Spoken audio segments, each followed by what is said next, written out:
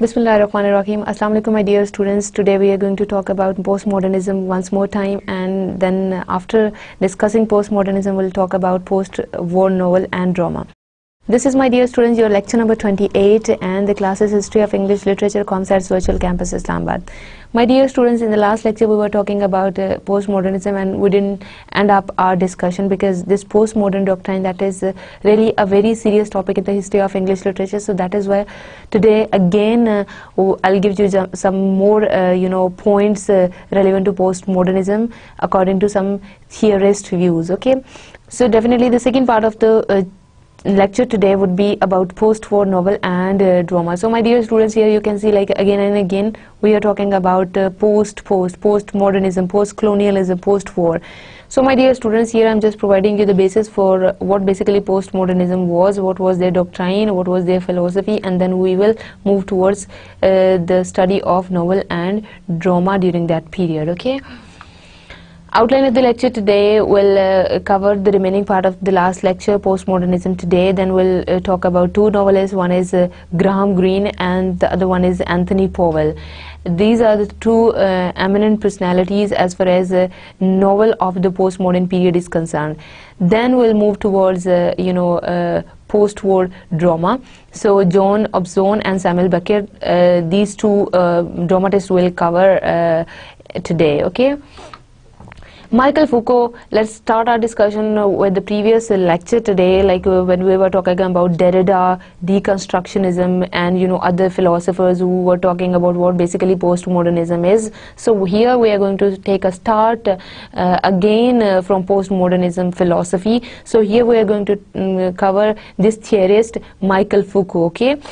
As he himself described, Foucault was a specialist in history of systems of thought. So basically, he was, you could say, like he was a master of, history of systems of thought. So basically, how do we make our thoughts, and then how do we utilize those thoughts? So he was a master of everything.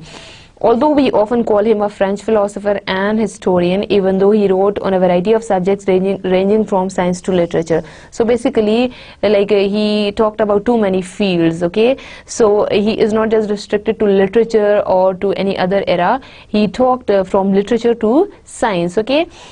His works that have influenced the course of postmodern literature and literary criticism includes The Archaeology of Knowledge, that was published in 1969, and then The Order of Things, published in 1966, Discipline and Punish, The Birth of the Prison, 1975 publication date, History of Sexuality, 1976, Power and Knowledge, 1980, and then What is an Author, which was published in 1977, and last but not the least, Madness and Civilization, which was published in 1961. So my dear students, here you could see like all the books, they are in jumbled up order, so I did not mention the books over here in in a chronological way, year by year. So according to the requirements, I added them in the slide here. Okay. So basically, we think we often call him a French philosopher and historian. Okay. So my dear students, here by keeping in view his major works over here, so you could see like the effects of these works on the postmodern literature, okay, is very much evident. So we'll talk about it. In the book listed last, Foucault explores, so basically this is Madness and Civilization. In the book listed last, that is The Madness and Civilization, Foucault explores how madness is socially constructed by a wide variety of discourses that give rise to collective attitudes or mentalities defining insanity. Its basic thesis is that, like the lepers of the Middle Ages, the mad are excluded in a gesture that helps to construct modern society and its image of reason. Foucault's major work examined the question why in any given period it is necessary to think in certain terms about madness, illness, sexuality or prison. So my dear students, as you could see, like with the passage of time, language changes. Okay, so if a language is fixed, that is static, so it would become a dead language. Okay, so along with the language, like along with certain vocabulary items, the connotations which are attached attached with those items, those would also be changed with the passage of time. Here you can see the concept of madness which was there in the Middle Ages. So now if we look at madness, so that is having, you could say, a totally negative connotation over here. So that is a kind of disease as well.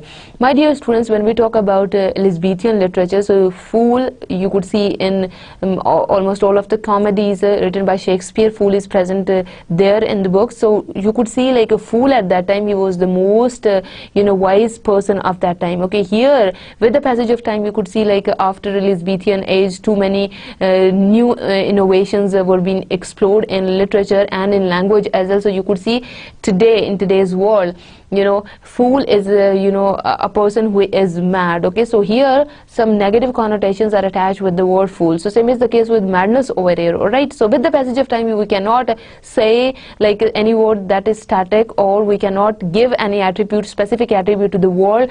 Why? Because with the passage of time language changes and traditions also keep on changing. Okay, so my dear students, basically this is his work, and he talked about discourses as well, wide variety of discourses. Like I told you, that what do we mean by discourse? That is language in action. Okay, like we have medical discourse, religious discourse, political discourse, females discourse as well. So these are different varieties of discourses. So he talked about all those discourses in details in his works. All right, by clear implication he seems to ask if it is possible to think about those topics in different ways. The effect of Foucault has been to view with distrust all that has been passing in the name of essentials, universals or natural, and take all these as social construct reflecting the values of different cultures and society. So my dear students, here again we are going with the same doctrine of the postmodernist view over here. Like according to him, the names of essentials, universals or natural, something which is natural or going in a natural way, or something which is very much important in the society, or about the universal, like about the universal truths and other universal elements you could see in the society. So what basically are the powers behind identifying something which is essential, or which is universal, or which is compulsory, or which is natural. Okay, and takes all these as social constructs.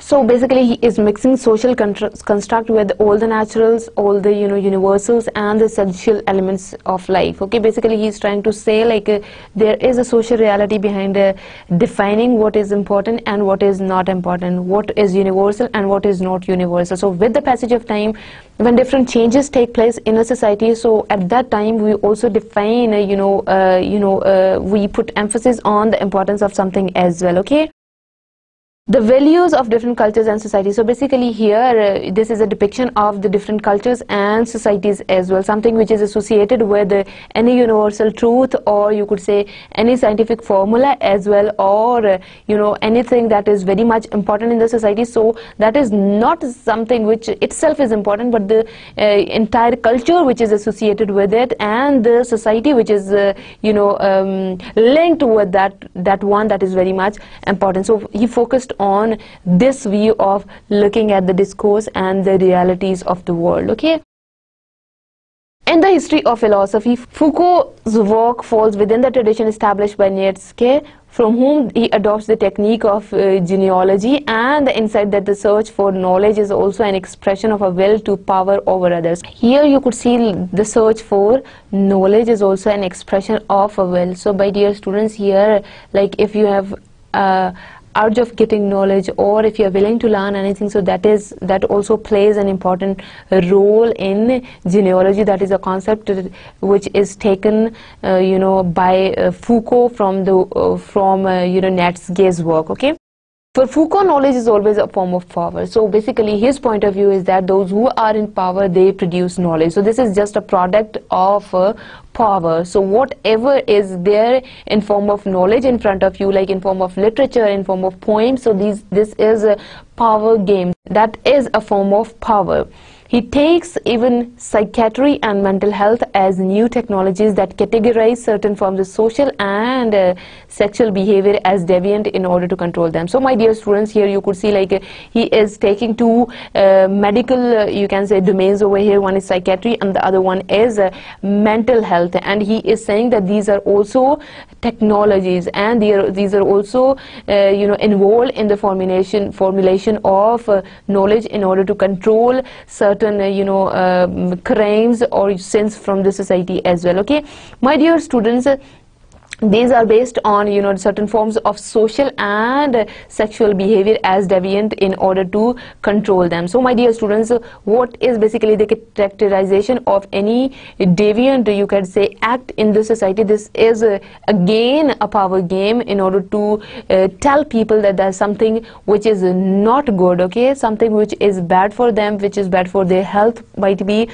or from which they should not get themselves involved in that thing. Okay, my dear students, so basically that was the problem, and these are the points of Nedziake's genealogy's concept as well. Okay, the modern psychiatrists assumed the role of medieval priest, seeking confessions, imposing the values of the empowered. So my dear students, here basically he is trying to talk about a psychiatrist, and he is saying that he is just like a medieval priest who seeks confessions and you could see like who assumes about the future of any kind of patient as well. Okay, his thesis is that power is not something that one seizes, holds or loses, but a network of forces in which power always meets with resistance. So my dear students, one more point which is very much important as far as Foucault is concerned: whenever there is power, there is resistance. Okay, so basically you'll have to face certain challenges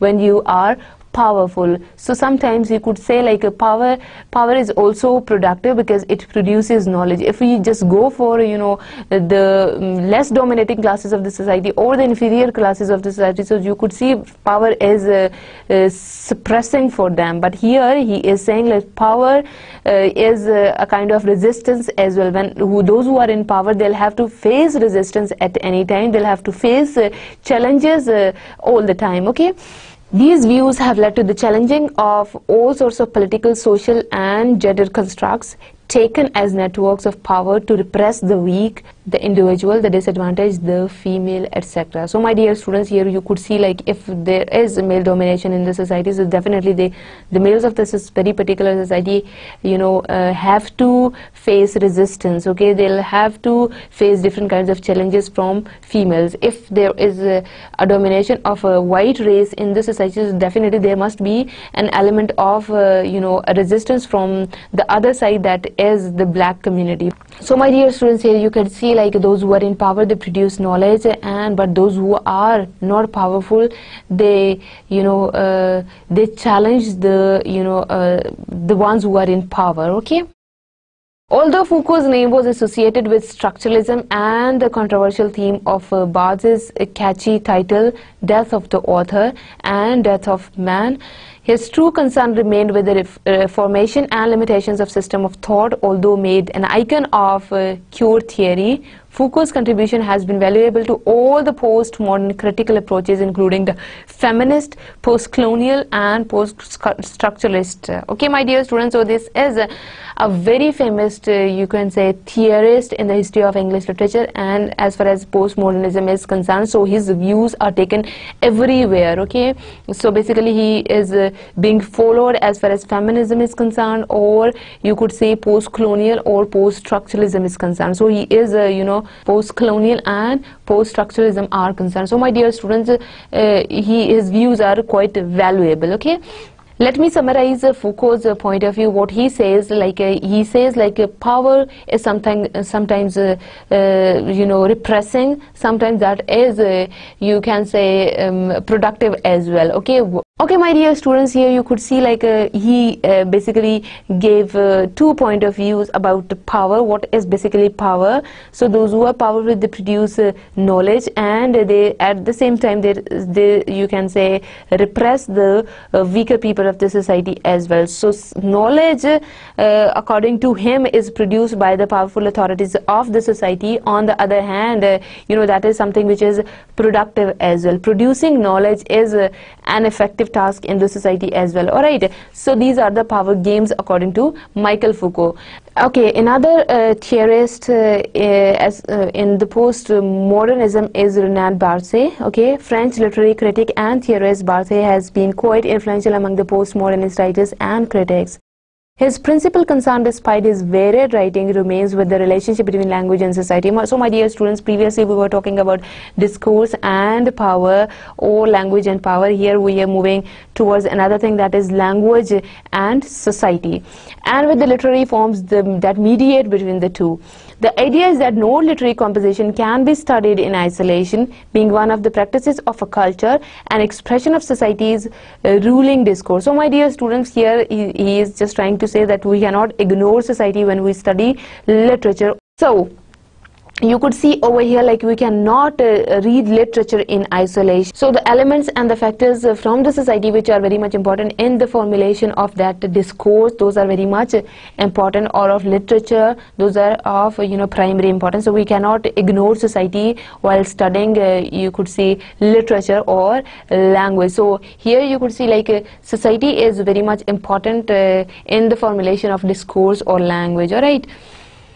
Hence, study of a text will be useful if it is done in relation to other contemporary practices of the same culture. Even fashions of dress, cigarette smoking, or styles of wrestling.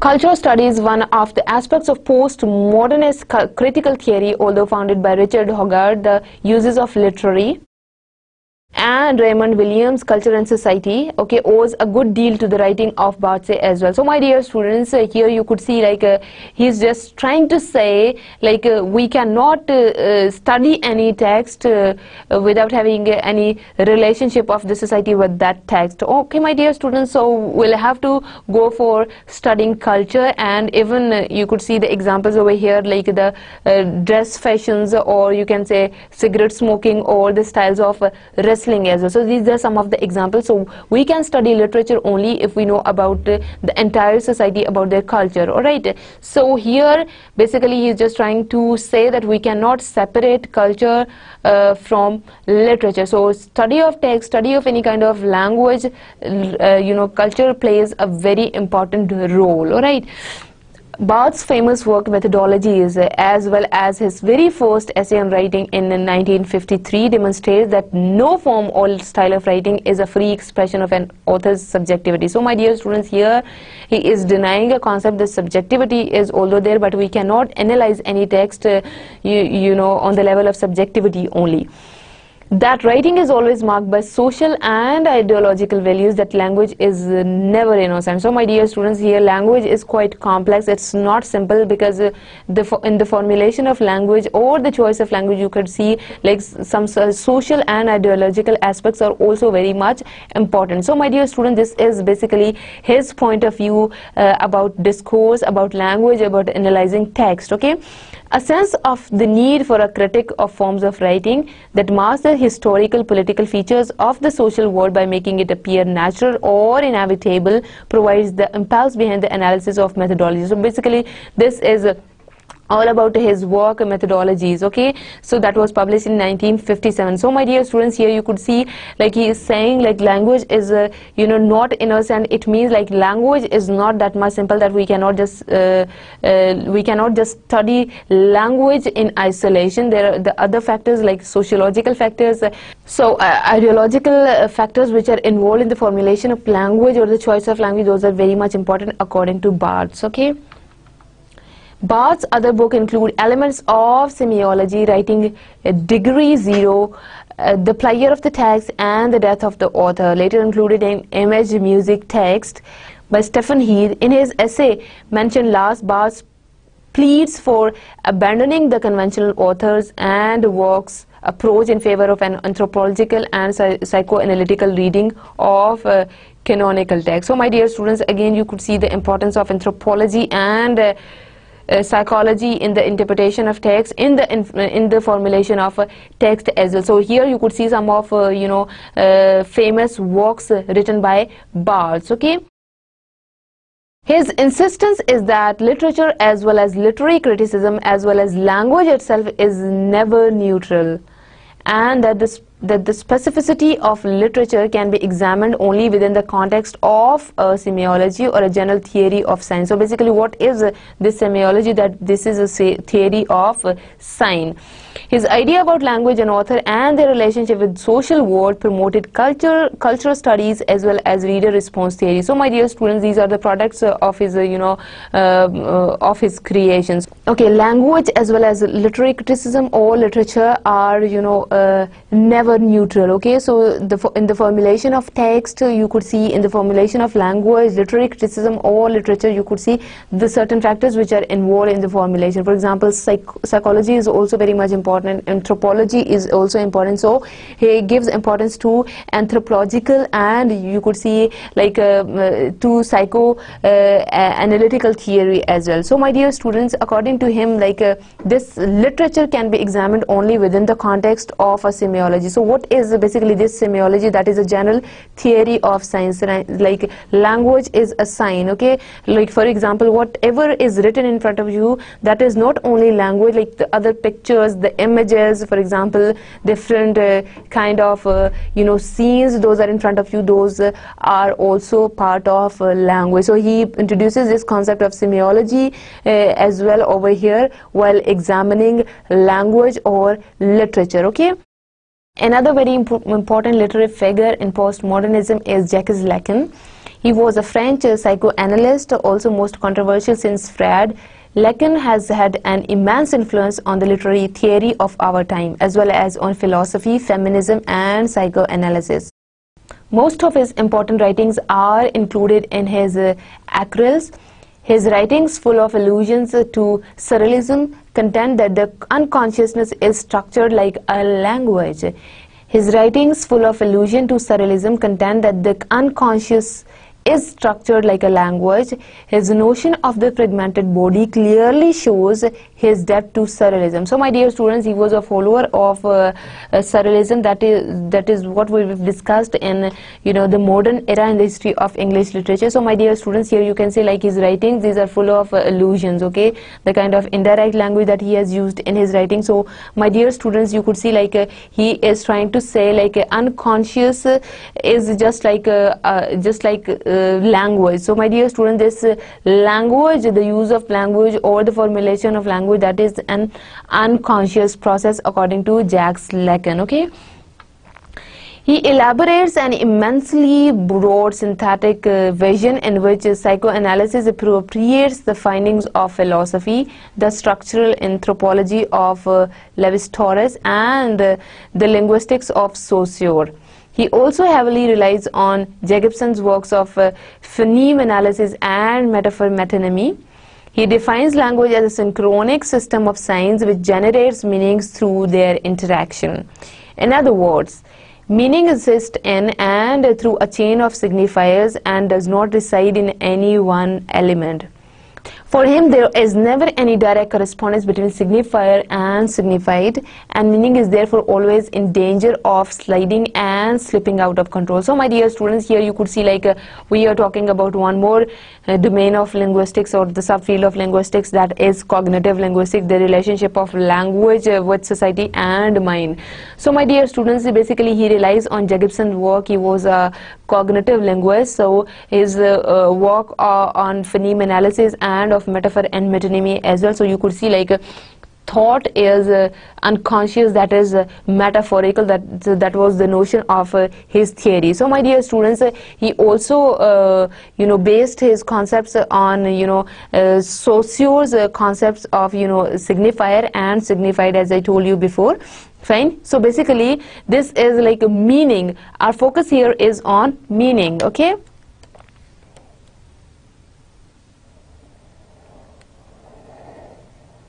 So dear students, here you can see like this meaning is therefore always in danger of sliding and slipping.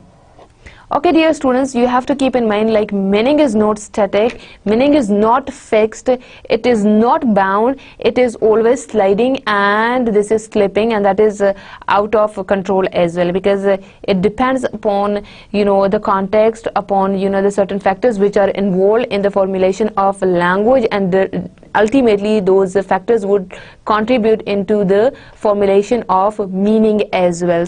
So this is his concept in the postmodernism and his contribution as well. So dear students, here you can see like he provides the basis of his work on cognitive linguistics, plus on Saussurean's concept of language as well, okay, where he gave the concept of signifier and signified, okay. Michael Bakhtin, he is another very important theorist in postmodernism, okay, a Russian literary theorist. Bakhtin has been a great influence on the contemporary theory of discourse analysis. So my dear student, this is, I'm just trying to introduce another term that is about research in language or in applied language. So here you can see this is discourse analysis, that is the analysis of language in action or language in use.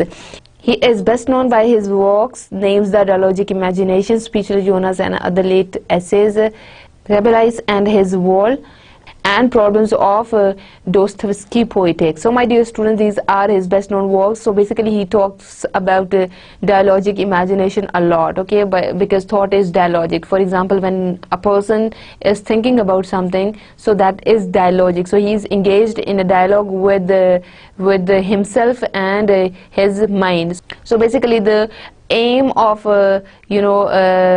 putting him in postmodernism is this concept of dialogism, okay. So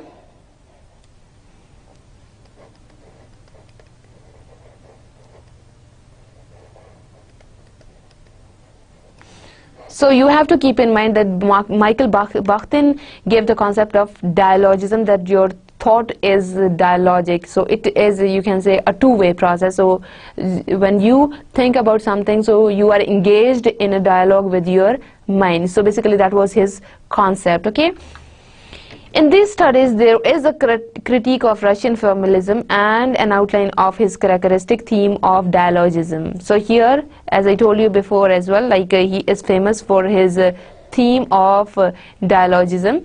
He criticizes formalism and its abstraction for its failure to analyze the content of literary work, and for the difficulty it finds in analyzing linguistic and ideological changes. So basically, my dear students, the notion here is that of so basically he is very much famous for his concept of dialogism. So Bakhtin is trying to say like he basically criticizes a formalistic approach towards language as well, where they say like everything whatever is in front of you, that is language, that is that represents your thoughts. So he was very much against that point, okay.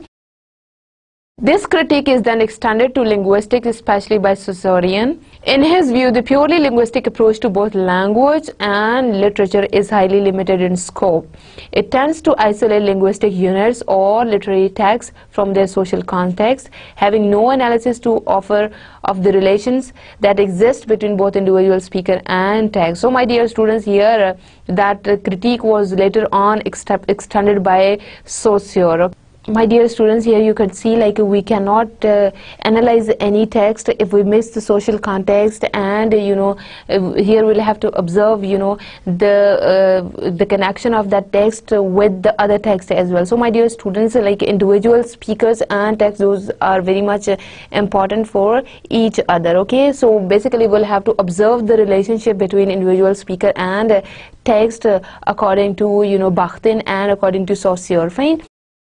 Bakhtin's proposal is for a historical poetics or a translinguistics which can show how all social intercourse is generated from verbal communication and interaction, and that linguistic sciences are conditioned by the social organization of the participants In his later work, Bakhtin develops his historical poetics into a history of speech genres or typical form of utterances. So my dear students, here again we are talking about translinguistics or historical poetics, where we could show like he is giving importance to verbal communication and interaction. So basically he is saying that we formulate the words, we formulate the meanings of the word by interacting with the people, by communicating with other people of the society. So basically these are the things which are involved in the formulation of meaning. Okay.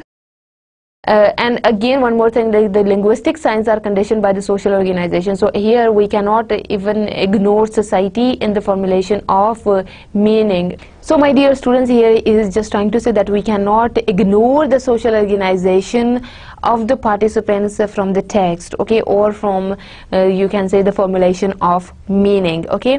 So here you could see like in his later works he develops his historical poetic into a theory. So basically that was you know, just a concept previously, and then he developed it like a theory of speech genres or typical forms of utterances. So basically in you know, in his later works you could see the element of speech genres and a typical form of utterances as well you know, in this work. Okay.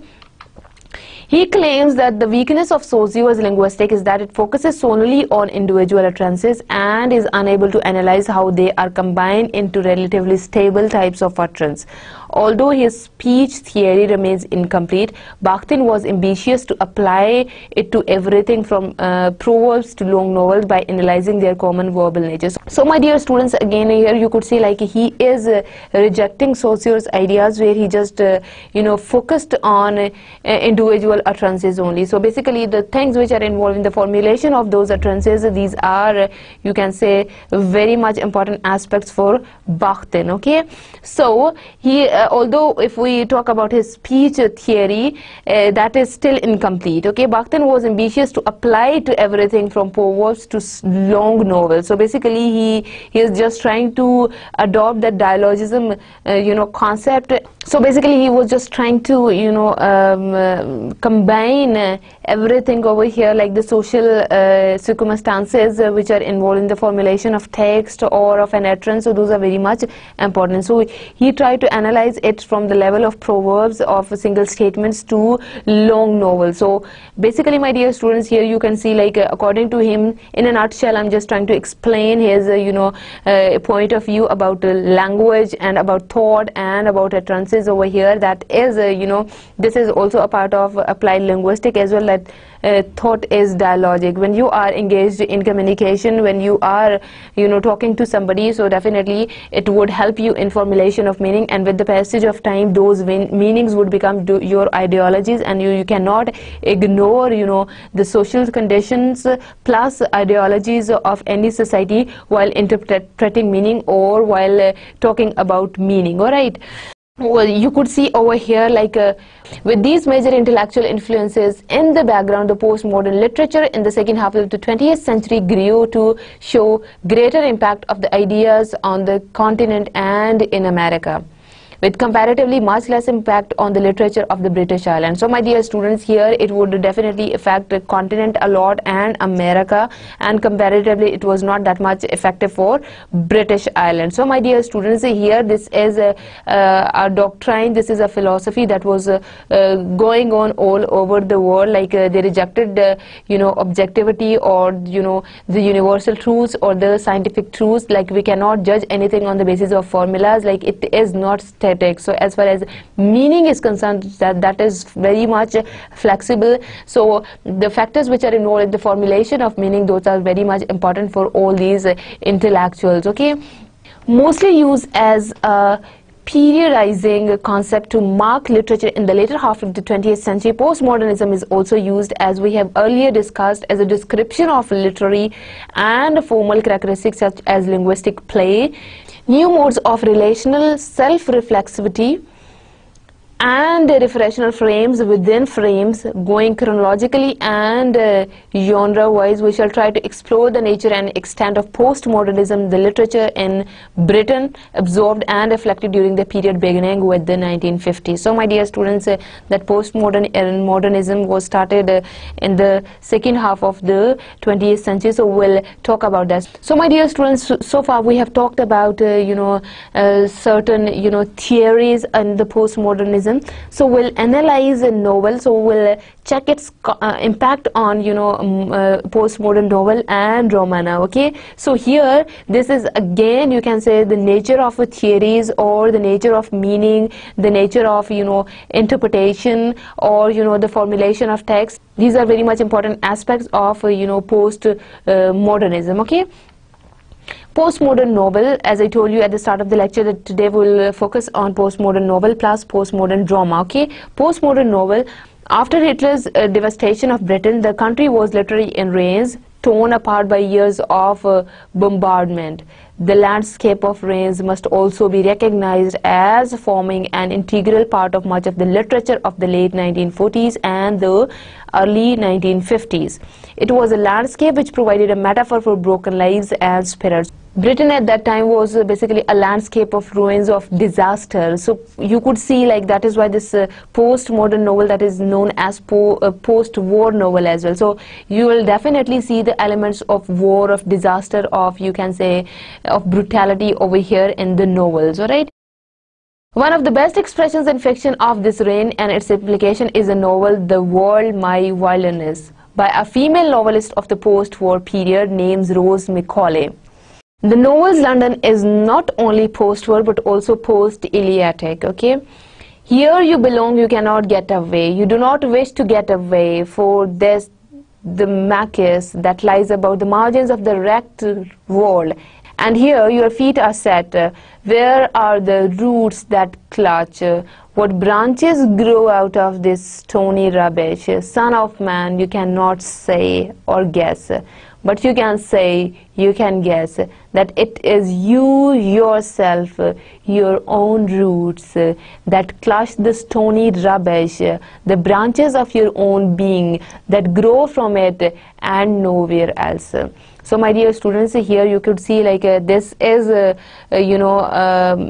this is basically an expression of the post modern novel. Okay, Macaulay was of course not the only one to view the post-war period as one requiring the resemblance of fragments of life and meaning. So basically, again, you can see there is assemblage of you could say life, and there wasn't any proper ending, because again there was chaos in society. You could see, like, there was brutality in society, like there were too many incidents which were going on, and people, they do not have a good past. So my dear students, here you could see clearly see the reflection of war on novels. Okay, another female novelist of the period, Elizabeth Bowen, also gave powerful expression to the post-war experience in her The Death of the Heart. Okay, look at all those roses, Demon Lover, The Heat of the Day, and The Little Girls. Equally important among the post-war novelists was another female writer, Rebecca West, that was basically the pen name of Cecily Isabel Fairfield. Okay, whose The Fountain Overflows and The Birds Fall Down depict the same devastated world, with her pen name derived from an Ibsen play, and actively involved in the feminist cause. West wrote on political climate of the Cold War era.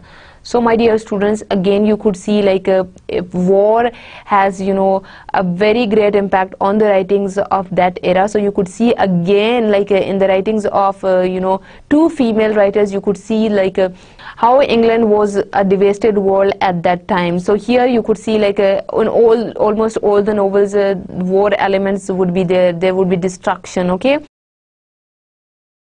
Graham Greene, this is another major novelist in the postmodern era. A major novelist of the postmodern or contemporary period was Graham Greene. Okay, who frequently gave direct expression to his pessimism, such as, for a writer, success is always temporary, or success is only a delayed failure. So my dear students, here you could see like in these two sentences, you could see like his pessimistic attitude towards life. So here while commenting on writer, he is saying that the writer's success is just temporary, so it is not permanent. Success is only a delayed failure. So my dear students, this is delayed, but this is failure at the same time, which he made in his autobiographical memoir, A Sort of Life. So this is basically his autobiographical novel, okay. He emerged a popular writer with his very first novel, The Comedian, that was published in 1965. He was a stern anti-imperialist who resented the rising imperialism of America and despised the crumbling empire of Britain. He remained a Roman Catholic since 1926 when he was admitted to the Roman Church. So my dear students, basically this was all about Graham Greene, like the way he wrote certain novels, and this is about his religion as well, okay. So basically he was very pessimist in his approach, okay. Almost all of his work is haunted by the themes of bounded world of the European colonies in Africa or the American imperialism in Latin America, a gloomy sense of sin and moral failure, and a commitment to others and rebels.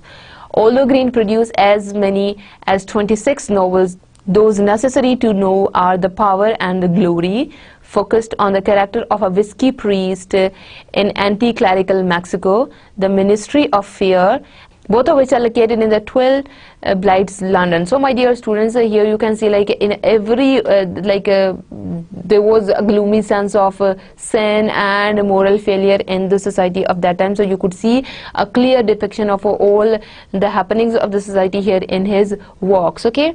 These are some other works written by Greene. Okay, these are some other works written by Greene. The Heart of the Matter, that was published in 1948. Focused on the fly-blown, rat-infested and war-blitzed West African colony, The Quiet American set in Vietnam, and Our Men in Havana set in Cuba both expose the American imperialism. All of these novels present a grim picture of the world that emerged in the post-war period. So my dear students, again you could see the effect of war everywhere in all the novels almost, okay. Anthony Powell is another novelist of the period, okay, whose sequence of 12 novels collectively named A Dance to the Music of Time is neither a fictionalized war memoir nor a prose elegy of the decline and fall of a ruling class. However, as a chronicle of British upper middle class life set between the 1920s and 1950s, it necessarily takes the disaster, disillusions, inconveniences and changes of a society and its war in its leisurely and measured stride. So my dear students, here again you could see the elements of war which are present here in his novels as well once more, okay. So we talked about some novelists of the postmodern era, and you could see like the basic theme of their novels at that time was war, okay, the disaster in the society, like the kind of chaos that was in society. So you could see too many cruel elements which were there in the formulation of society, and those are reflected in their novels as well. Now we are moving towards the postmodern drama, okay. That is also known as the new theatre, okay. Drama of the post-war period shares in some ways the dominant spirit of the ages we have witnessed in novel and poetry from the 1950s onwards, okay. One thing that seems common to all the three is their concern with life at the elemental level. So my dear students, as far as poetry, novel and drama are concerned, so all of them, they all have the same common tradition, okay.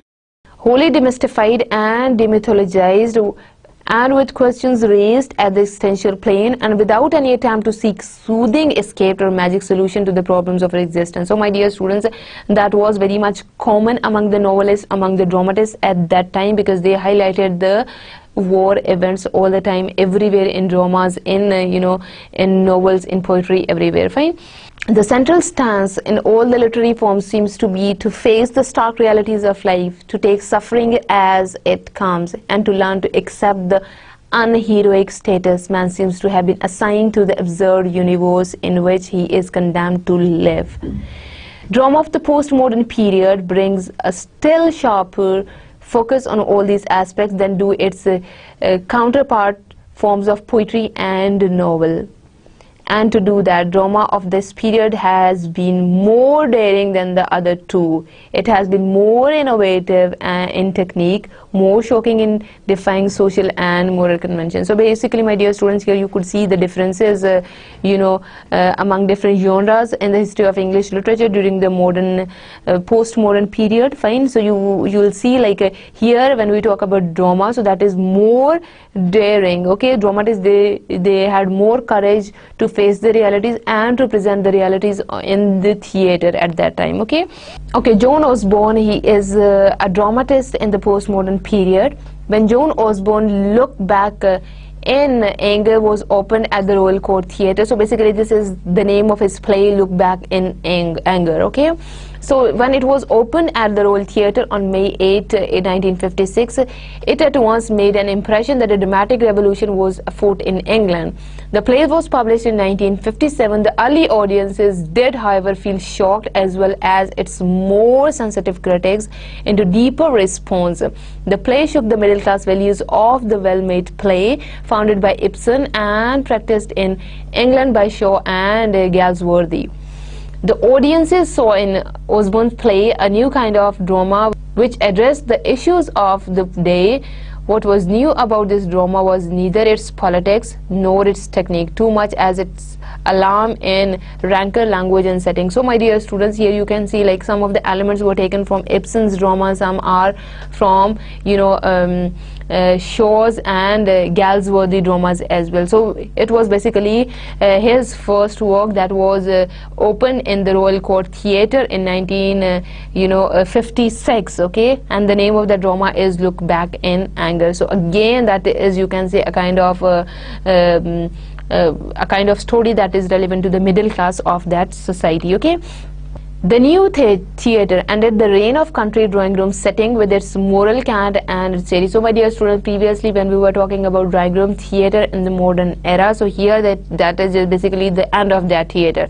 It introduced instead the provisional bed sitter with its abusive noises and its ironing board. The conventional theoretical illusion of neat and stratified society was replaced by dramatic scenes of untidy and antagonistic social group grating upon one another's nerves. So my dear students, here you can see this is also known as absurd theatre as well. So previously it was just like a drawing room theatre. So here you could see the elements of irony which are very present over here, and you can say the untidy society is their representation of untidy society, the you can say the society which does not you can say follow any kind of morals. Okay, so basically this is a true depiction of that very particular society over here in the theatre. So my dear students, we are talking about the new theatre in the history of English literature, and that is in the post-modern era. Okay, there may not have been any change in the social class of these characters, but there had decidedly come about a change in their assumptions and conversations. Other plays by Osborne include Epitaph by George Dillon, The Entertainer, Luther, Inadmissible Evidence, A Party for Me, West of Suez, A Sense of Detachment, and Watch It Come Down. His autobiography is A Better Class of Person and Almost a Gentle, and a miscellany of reviews and letters, Damn You England, to make interesting reading. So my dear students, here some of the great works which are done by Osborne you could see over here on this slide. Okay, Samuel Beckett, another you can say a very important literary figure in the history of English literature, and he belongs to the postmodern era. Okay, although considered a foreign influence because Waiting for Godot reached England via France, Samuel Beckett was in fact the real pioneer of the new theatre in Europe. So for the very first time he introduced the concept of the new theatre in Europe, including England. His much more radical drama than Osborne's had been launched quite a few years earlier than Osborne's. His Waiting for Godot was staged in Paris in 1953 and then in London at the Small Arts Theatre in 1955, and had created sensation all over Europe, which must have influenced the composition of Osborne's play as well. Beckett was an Irish by birth, but from 1937 onward permanently resided in Paris, wrote his drama as well as fiction in French, only later to be translated in English.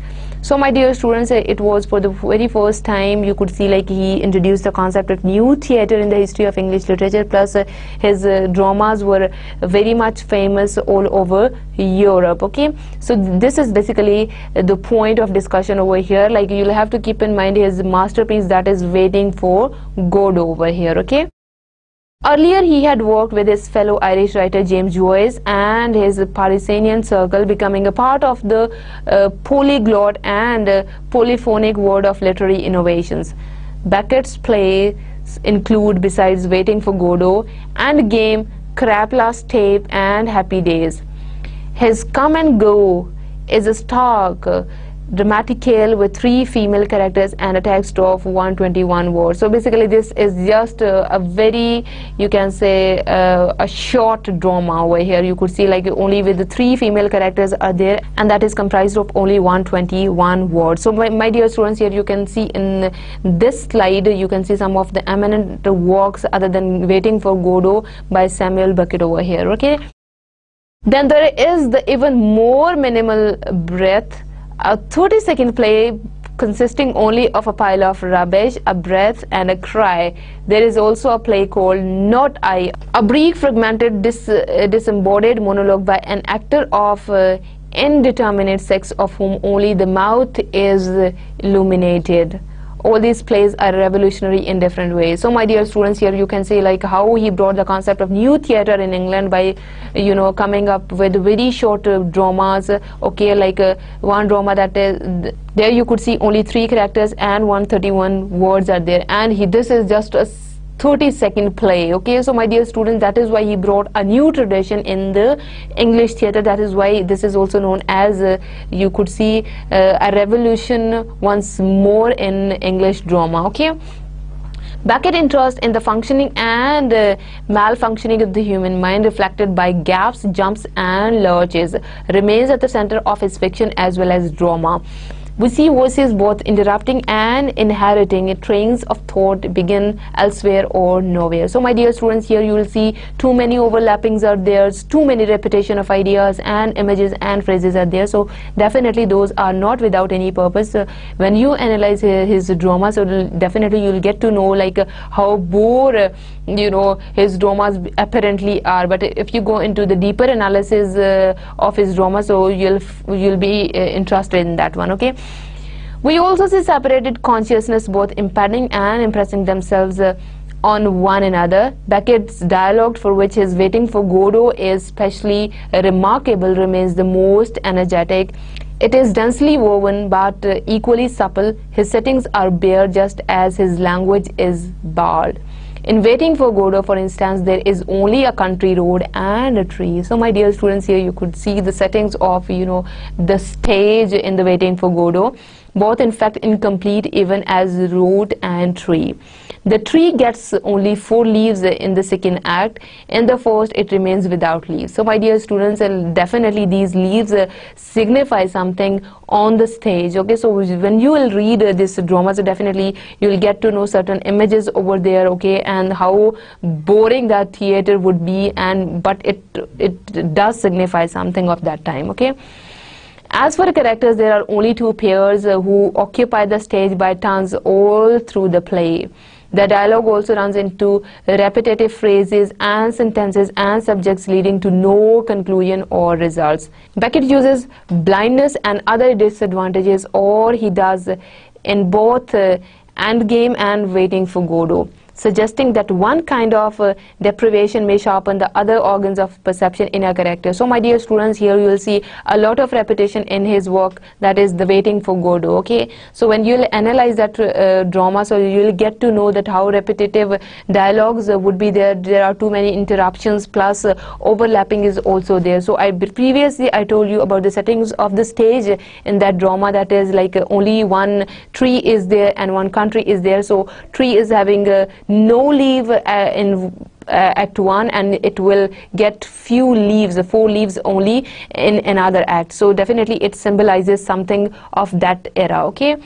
So my dear students, here you could see, like I told you about the new theater in the history of English literature, that is in the more post-modern period. So we talked about the novelists of that era as well, and then previously at the start of the lecture today we continued our discussion with the post-modernism, okay, like about the theories of the post-modernism, okay. So my dear students, by keeping in view all those theories here, you could see the application of that one as well. Like that was an age of, you can say, where there were too many disasters were going on in English society. So you could see over there like the elements of war present here, but here in Samuel Beckett's play you'll find out entirely a new tradition. Okay, dear students, as you know that we started our discussion with postmodernism, and then we moved towards the post-war novel and drama, and we discussed, you know, two novelists and two dramatists from the postmodern period, okay. So we are here now towards discussing some of the important points which are very much present there in the postmodern period as far as the novels and dramas are concerned, okay. So these are some of the characteristics of the literature of that time. Okay, my dear students, as you can see, like on this slide, it is written irony, playfulness, black humor, okay. So these are, you can say, three characteristics, okay. We'll talk about more you can say things about postmodern literature, but here our focus is on irony, playfulness and black humor, okay. Linda Hutcheon claimed postmodern fiction as a whole could be characterized by the ironic quote marks, that much of it can be taken as tongue-in-cheek. So my dear student, this is an ironical comment on postmodern literature, because that was an irony on the society, irony on science, you can say, irony on the thoughts of that time, okay. This irony along with black humor. So here, my dear students, that's written in an ironical way. If you, for example, want to analyze Samuel Beckett play Waiting for Godot, so that is a satire, or you can say irony on that very society, okay. So here it is, this irony is not you can say present alone, it is mixed up with you can say black humor. So what basically is black humor? When you attack anything in a very negative way, okay, in order to create humor, okay. For example, you're talking about something serious, and on the spot you add up some of the elements of humor in your writing, okay. And the general concept of play related to Derrida's concept or the ideas advocated by Ronald Barthes in The Player of the Text are among the most recognizable aspects of postmodernism. So my dear students, here you can say, like they played with you can say the emotions and the feelings of the writers of that time. Plus one more thing, like the tradition of using black humor was very much common, plus irony on the society and on the different characters of the society as well.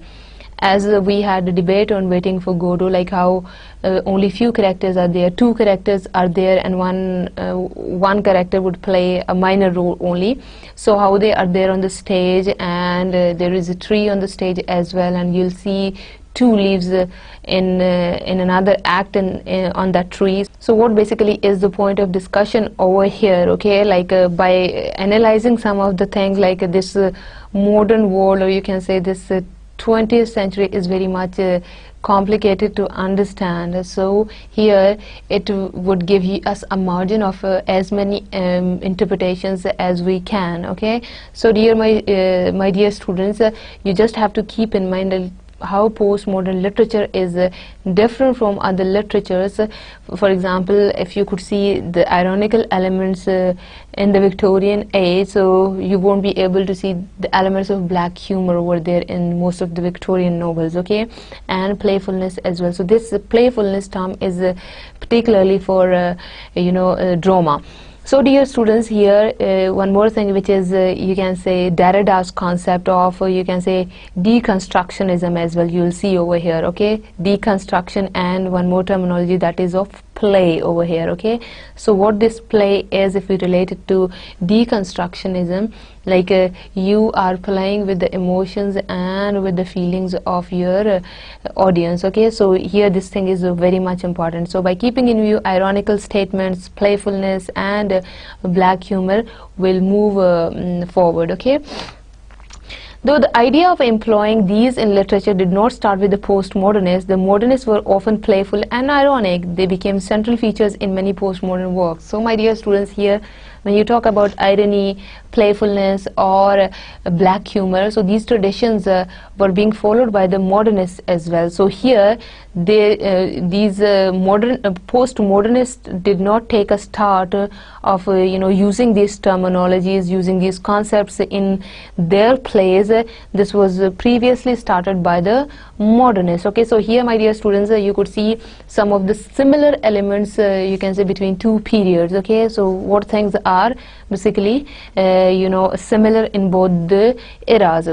My dear students, as I kept on telling you many times, like some of the things are similar in many eras as well. Okay, so when you compare them, so this is one of the things which is you can say similar in modernism and postmodernism. Okay, in fact, several novelists later to be labeled postmodern were first collectively labeled black humorists. So this was another terminology which is relevant to postmodernists. Okay, like they were previously, when this postmodernism concept was not there in the society or like in any field. So my dear students, at that time those writers, they were known as black humorists. Okay, for example, John Barth, Joseph Heller, William Gaddis, Kurt Vonnegut, Bruce J.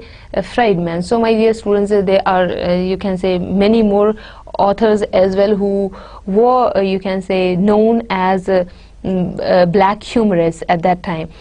It's common for postmodernists to treat serious subjects in a playful and humorous way. For example, the way Heller, Vonnegut and Panchon addressed the events of World War II. So basically this is a tragedy. World War II is a tragedy. It's all about killing of human beings. So the way they have addressed that event, World War II, in their place, that is quite humorous. Like when you are telling something to your reader in a humorous way, you make fun of that thing. Like that thing is you can say a toy for you. Okay, the way you are treating that thing, it does not matter to you at all. So that is known as black humor. So you could see over here, like they made you can say fun of World War II. Okay, so basically that is a satire on the society as well. Okay, the central concept of Joseph Heller's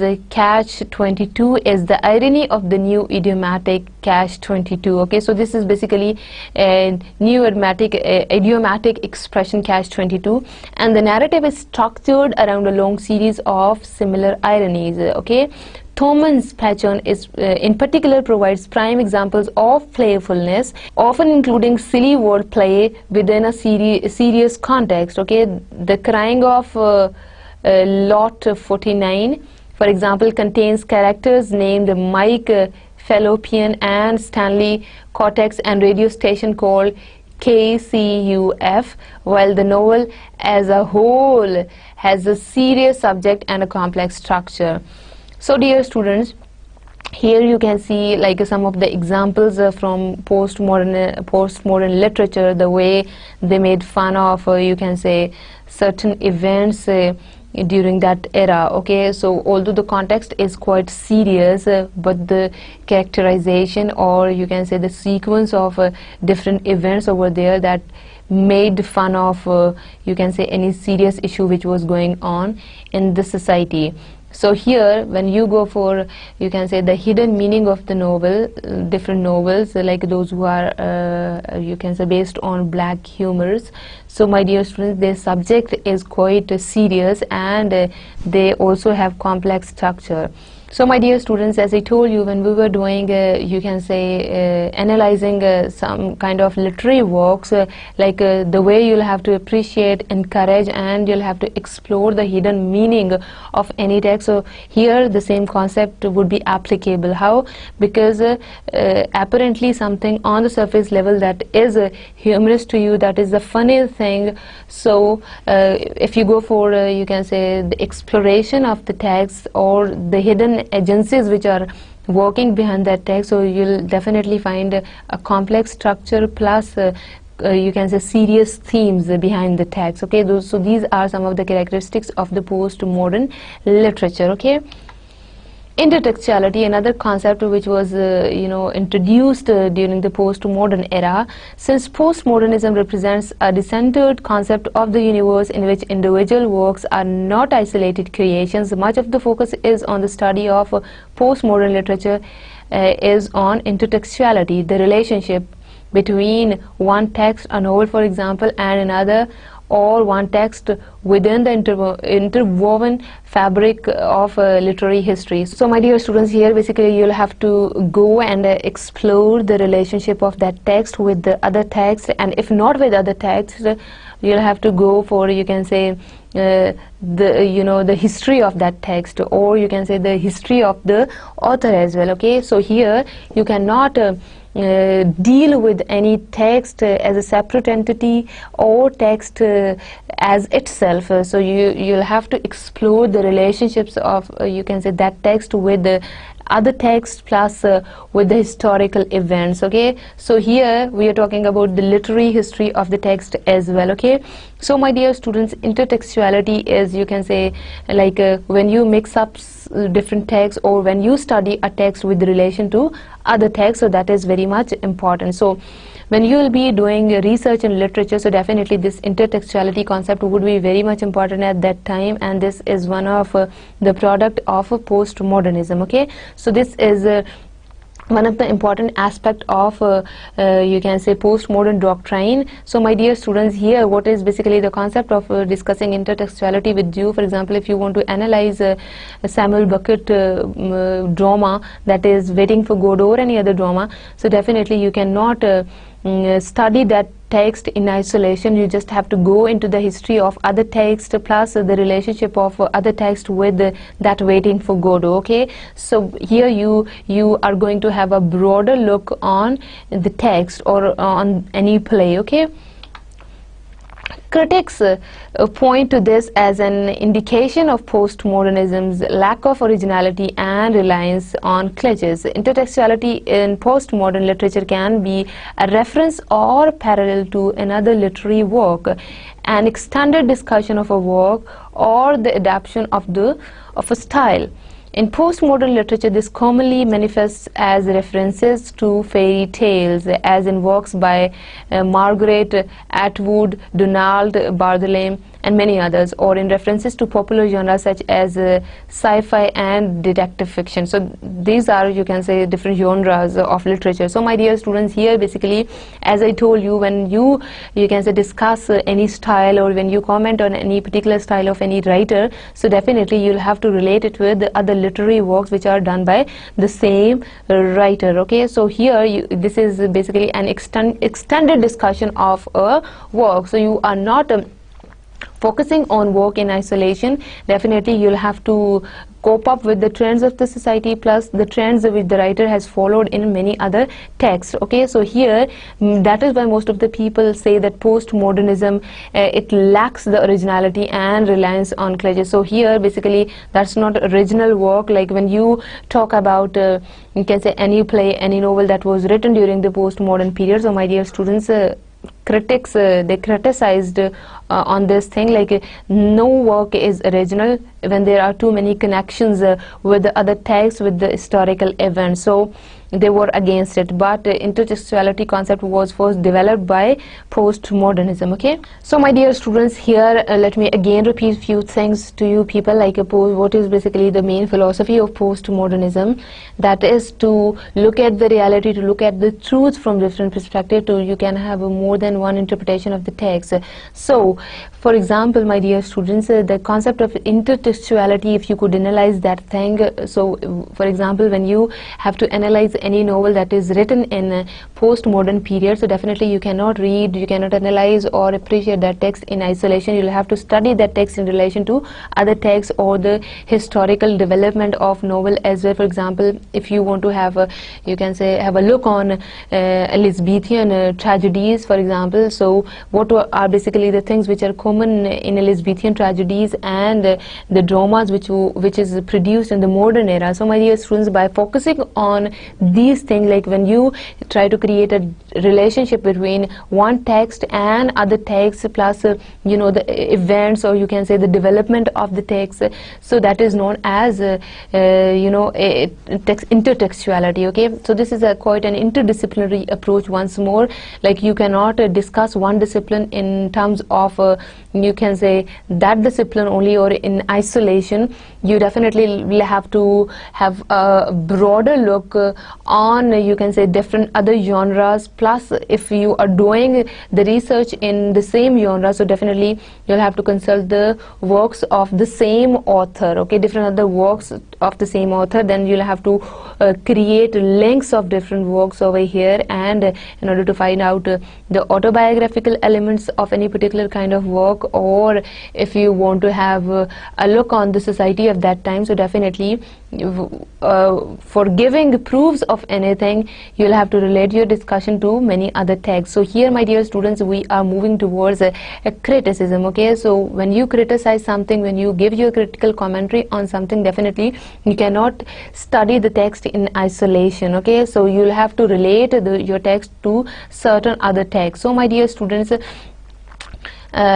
these are some of the core concepts which you have to keep in mind while analyzing postmodern literature and how far that literature is different from modernism. So let me tell you once more, like irony, playfulness and black humor, these are the things which were introduced by the modernists. So this is not a product, entirely a product of postmodernism, but it was practiced, you can say, during the postmodern era a lot. So dear students, while analyzing any kind of text, novel, you can say, or poetry during certain periods, so your critical commentary about that thing is very much important. Where is your opinion about that thing? Like, it's very easy to read out any novel for prayer purposes or for enjoyment purpose only. So that's not the case as far as, you can say, postmodern literature is concerned. It's very complex to understand. Okay, you'll have to analyze each and every line plus each and every act or different characters in a different way, okay, in relation to other characters. So the relationship is very much important in post-modern era. So my dear students, by keeping in view the broader aspect of analyzing the literature, you can see, like, we have entered into a new era in the history of English literature that is known as post-modernism, and how post-modernism is different from, you can say, a previous era. So everything is obvious to you. Okay, so the things would be more clear to you when we'll be doing, you know, postmodern criticism. Okay. So my dear students, that is all about today. You know, we are so far covered with the postmodern novel and postmodern drama as well, and you know, postmodern philosophy. So my dear students, see you again with another topic in the history of English literature. So hope you are getting the things. Have a nice day. Allah Hafiz.